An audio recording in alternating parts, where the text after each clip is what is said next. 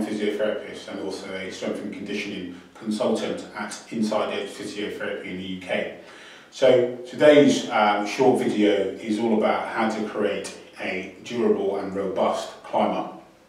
Okay, so within our philosophy, okay, we take very much the approach of an athlete first approach as opposed to a climber first. So what does that really mean? So some physiotherapists and some climbing coaches will obviously favour more biomotor capacities and abilities, okay, or physical capacities around what's specifically needed for climbing. We take a slightly different approach here because what we believe is that if you make the climber robust and an athlete first, okay, then what you do is you reduce the chance of erroneous voluminous loads of climbing, which ultimately lead to overuse injuries. So our injury durability model, which we have here, essentially it starts with the climber's mindset, or the athlete, or it starts with an athlete mindset. And the mindset is you want to be better and you're willing to do whatever it takes in order to get better. And we are talking about the recreational climbing athlete here as opposed to the professional athlete. But this stuff will apply to a professional athlete. But mindset first is really important, because if you take the right mindset, then you will want to do what we suggest that you do in order to make yourself into a robust climbing athlete. Okay, so the first part of our injury durability model is this, essentially strength first. And we don't mean finger strength first ordinarily, because look, most climbers spend most of their time climbing. So if you've been climbing for more than 5 or 6 years, okay, generally speaking, you're going to have robust tendons, okay, you're going to have strong tendons and strong flexor muscles. What we tend to find is that actually the climber has a very poor chassis or a very poor infrastructure, okay, away from their forearms and their fingers, okay, which basically means they have an inherent weakness. So we start with essentially, look, we want your lower limb and your upper body relative strength to be high, okay? So that's using essentially traditional external load and resistance training modalities to improve your strength. Because if we improve your strength, then your explosiveness and your power will naturally come as a consequence of that, especially if you are a naive strength trainer, i.e., and what I mean by that is you don't have a background in resistance-based training, squats, deadlifts, and so on. Okay, so we start with a relative strength issue. So what ideally for the lower limb you should be able, okay, to squat, okay, and deadlift your body weight, okay, as a minimum. You should be able to do that, and you should be able to do that between 5 and 10 times, okay, ideally 10. Now, for the upper body, okay, you should be able to pull your own body weight up plus an external resistance, okay, of between 25 to 50%. Okay, the reason why we have these numbers is because actually it will make you robust. One, it will make you strong, and also it will improve your ability to endure, so it will improve your endurance.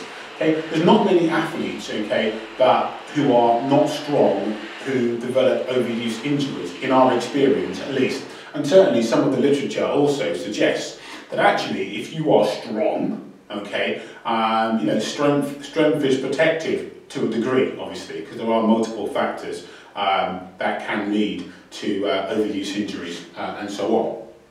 Okay, so that's our issue about relative strength.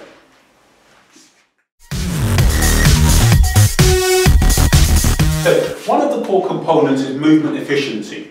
Okay, so movement efficiency when you climb is fundamentally important because it affects your biomechanics. It affects your biomechanics, and it also affects your energetics as well. So it will affect your metabolism. Okay, if you are efficient, okay, then you will use less energy, okay, to accomplish a particular task, which means you will have then more left in your tank, okay, in order to send that particular problem. Okay, and in regards to movement efficiency, it's about moving well as a climber. So it often comes down to coaching. Okay, and often, okay, what you require, okay, is additional coaching. So that's one of our boxes to tick, movement efficiency. The next thing is 360-degree core strength, or to put it another term, chassis integrity.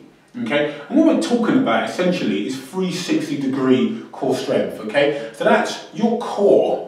Okay, often most people associate the core just with the abdominals. Well, that would be incorrect. Okay, so the core is actually more than that. Okay, so you have, yes, you have the abdominals at the front, but you also have muscles at the side. Okay, which are responsible, okay, for providing core strength. In addition, also as well to the posterior muscles, so the spinal extensor muscles.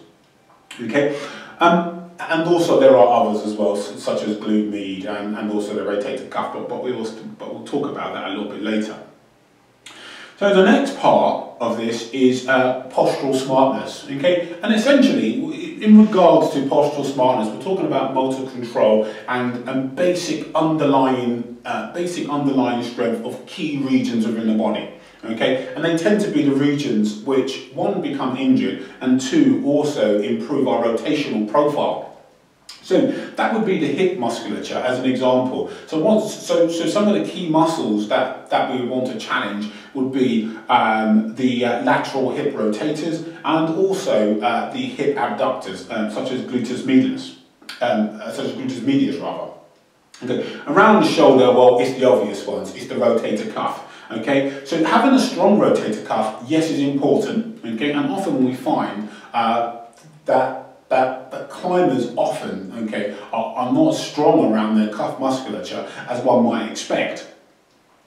But it's not good enough just to be strong. We want the muscles to be smart as well. And what I mean by that is you want the muscles, okay, to be well coordinated. So what we're talking about is intermuscular coordination. So we want your cuff, okay, to be strong, to be smart, and also, okay, to be working whilst other muscles are working as well to fixate the shoulder girdle, for example, to fixate the scapula. Okay, so it's quite important that we also deal with this region of the body.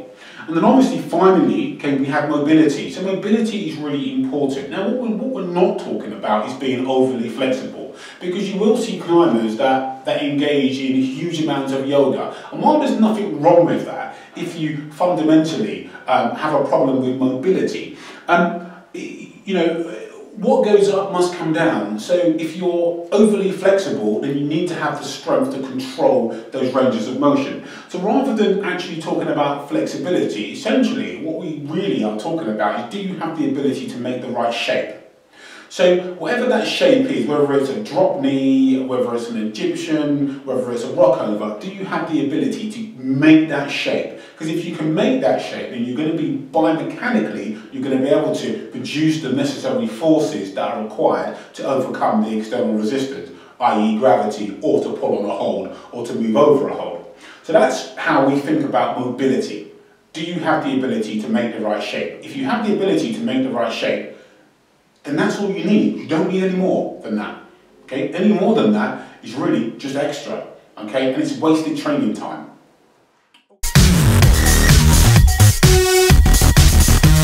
The final part, and you'll notice that we haven't really said much about climbing since then. Now, all of the phases prior to that, okay, the climber can still be engaged in climbing, okay, to improve their endurance, and also really to improve their skill, okay, so their skill associated with the task. Now the key issue next is the thing we call tactical metabolic conditioning, and this is where we tend to find that climbers often make the most amount of mistakes. Because often what we'll find is the climber will be doing 4x4s, they'll be using system boards, they'll be on finger boards, they'll be using campus boards. Okay, we class that as tactical metabolic conditioning. That comes right at the end, okay, when you've got a baseline of movement skill, okay, and general climbing endurance, but also you've tackled all of the other issues. So you've got good relative strength, you've got good postural smartness, you've got good mobility, okay, you move efficiently, you've got 360-degree core strength.